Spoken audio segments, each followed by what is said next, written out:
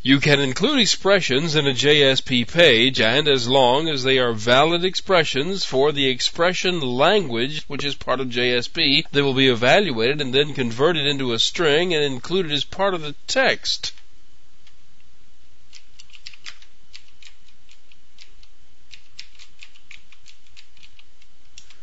This Java server page demonstrates the most basic form of the expressions in the JSP expression language. The expression language is also known as the EL. An expression can be made up of numbers and operators enclosed in squiggly braces and preceded by a $sign like this.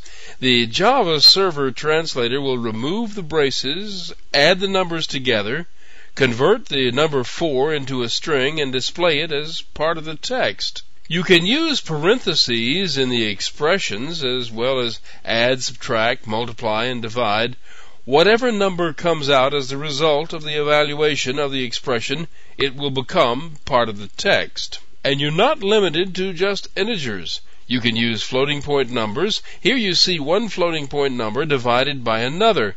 You can even mix the two types. The conversion is done automatically to real, and the result will be the string that is the result of the expression.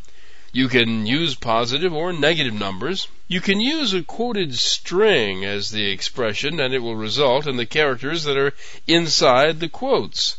I know that's not very exciting, but it comes in handy when you're getting strings as a result of calls to a bean method, and we'll be seeing that later. You can use the Boolean operators. The result is either true or false. There are two forms of the Boolean operators. There is the two-letter version like the one you see here, where GT stands for greater than.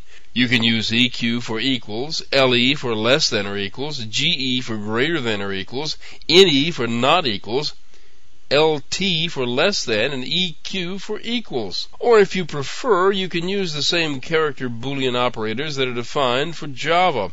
You can use the logical operators here too. The double ampersand for ANDing two Boolean values together, and the double bar for ORing two Boolean values, and the exclamation point in front of a Boolean value will reverse its value.